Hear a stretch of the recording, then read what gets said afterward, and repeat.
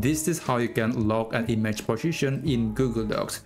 So basically, I want to keep this image in this position while I want to move or modify the text around it. But I want to make sure that this image stay there regardless of what happened to the surrounding text. So let me give you an example.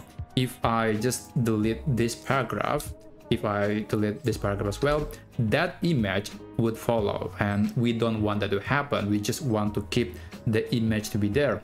So instead, we need to apply some settings to this image so it will stay there, it will lock its position. You can still move it, but related to the text, this image basically is not going to be able to be moved.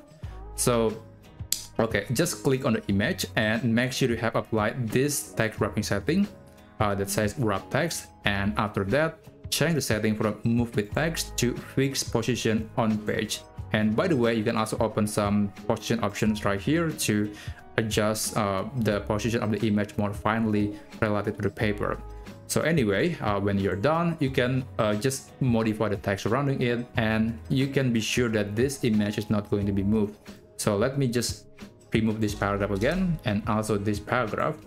You can see that the image stays here regardless of what happened to the surrounding text, and that's how you can lock the image position in Google Docs.